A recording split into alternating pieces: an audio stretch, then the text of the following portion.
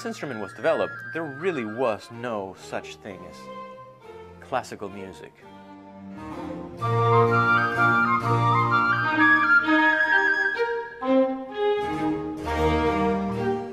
People only played current music, and what this instrument played had sort of a dual personality.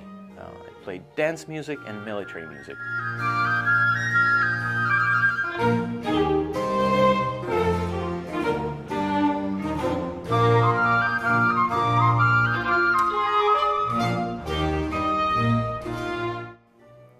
So this is a first-generation French Baroque oboe. You have these beautiful architectural-looking turnings.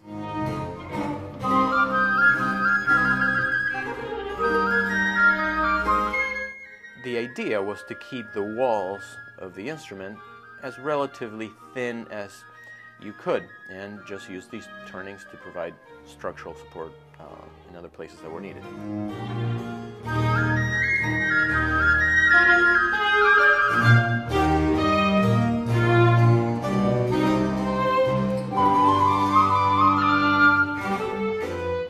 Playing technique at that time was not nearly as standardized as it became even a few years later. And so you might see that on this one, like on most first-generation oboes, you have this key is replicated on this side in case that the player used it like this. Nobody plays like this anymore. We all play like this.